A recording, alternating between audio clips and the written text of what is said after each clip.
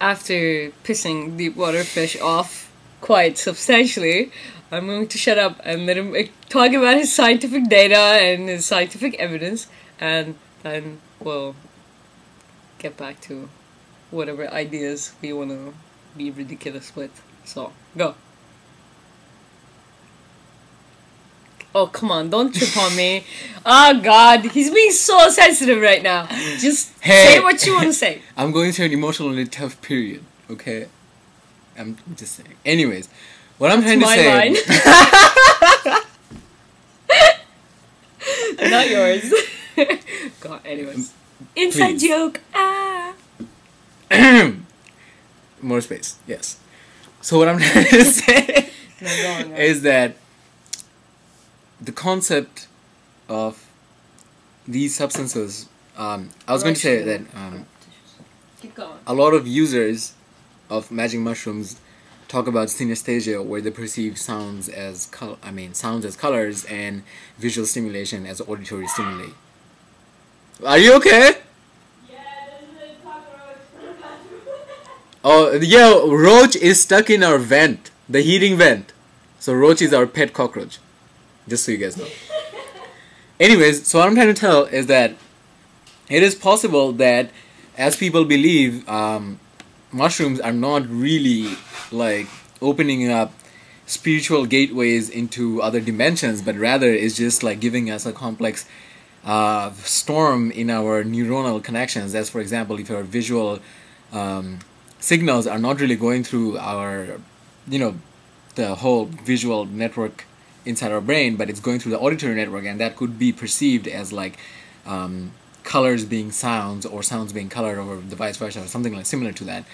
So depending on that, it could be said that a lot of theories about magic mushrooms, especially Terence McKenna's famous theory that the mushrooms is what led to evolution of the intelligent humans, Homo sapiens, from Homo erectus stage, and there's a very cool graphic comics about it.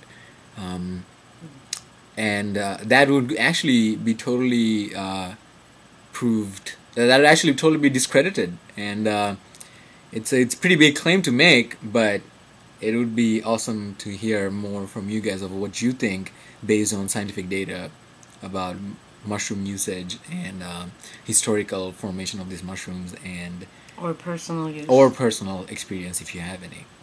So, with that, I guess. We can start talking about the fifth dimension a little bit. So I would leave Zedya to expand on the fifth dimension and see. I don't want to expand on the fifth dimension. The fifth dimension is ridiculous. The fifth dimension is... The spoon doesn't exist, guys. Wait, I want to talk about the shroom thing. Okay. First of all, don't use the word user, because it makes it sound like heroin. Call them like voyagers or something. Okay, the official term is myconauts. So if you guys want to be called, Nice. If any one of you would like to be labeled as such or Also, identify as such, then alright, Terence was a little crazy, okay? Terence McKenna did a lot of drugs. Not a scientist, more in the social sciences. So like, just because he said something. Also, the whole thing about spiritual gateways, there are no fucking gateways, man. You are the gateway. Like, you are it. There is no separation. So, the idea that... What are you doing? I'm steeping your tea. Thanks. While you talk. Not necessary. Okay. So, it's not like any psychedelic opens up anything new. It just... If anything, it diminishes the amount of thinking that you're doing in your mind, and shifts your perception in a way that you understand, the way I perceive things is not the only way to perceive things. So, that's the magic of mushrooms.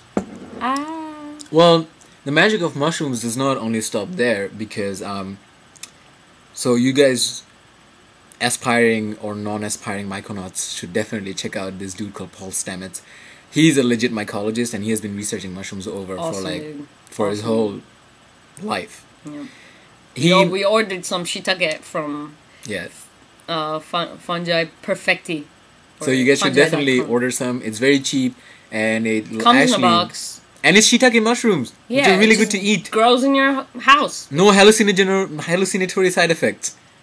Goes great with stir fry. Anyways, I was going to say, so the basic structure of any mushroom is based on this complex network which forms the base of any outgrowth called the mycelium. And as been seen, mycelium is just extended like cells, and it's possible for different compatibility types of mushrooms to come together. Compatibility types referring to their sexual behavior, to come together and fuse their mycelia. So basically, it could be called like it could be given the form of the intercourse, if you want to call it that. So essentially, mushrooms do act like intelligent beings in the fact that there is another. It's not exactly a mushroom, but I mean scientifically, it used to be classified, but it belongs to a totally different family of organisms called oomycetes. But they behave very similarly to fungi, and it's called Dictyostelium. Dictyostelium, when it's reproducing, what will happen is that the several different Dictyostelia will actually migrate towards each other and form this huge singular body of like an amoebic body which does not have a single form, and then it would form a single outgrowth from there and thus reproduce from that rather This than. is different from mycelium, though. Yeah, this is different from mycelia, but this is like another example of like intelligent, or what we know as intelligent behavior among animals, such as like self-assembly. So self-assembly is very present throughout your own body if you talk about your cell membranes or anything. But this is all living things are self-assembled. Okay, yeah. So I mean, it's just that the whole fact that they come together. Okay, what's your point? You've said a lot. My point is that there are opinions about mushrooms being intelligent beings. Yeah, but I mean, everything is intelligent in that way. No, Well, if you think about the mycelia, it's like the internet, essentially. Yeah. No, I know of this idea, but intelligence is matter. It's not separate, so like, it's not mystical or amazing. I mean, it is amazing in some way. That mycelium, or mycelia, whatever, they form this huge network of living cells. And actually, they say that mycelium formations are the largest living things in the world because they cover so much space. It's just intelligence, pure intelligence, and that's all there is. It's all pure intelligence. So I don't know. But how do you? Okay. Account for what? I was going to say. Well, mushroom fact of the day. People just found out a new species of fungus that can actually break down polyurethane, which is a major plastic. I think this is going to happen one day. We're gonna have too much trash, and we're gonna be like, "Oh man, how the hell are we gonna clean this up?" And then what we're gonna do is we're gonna throw spores all over the garbage sites that we've built over landfills. There you go.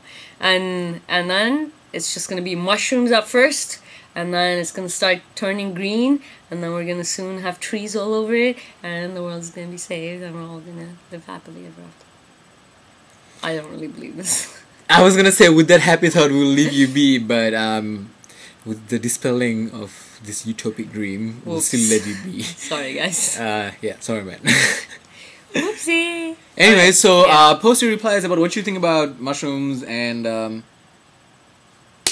we'll tell you more once we know more. Peace.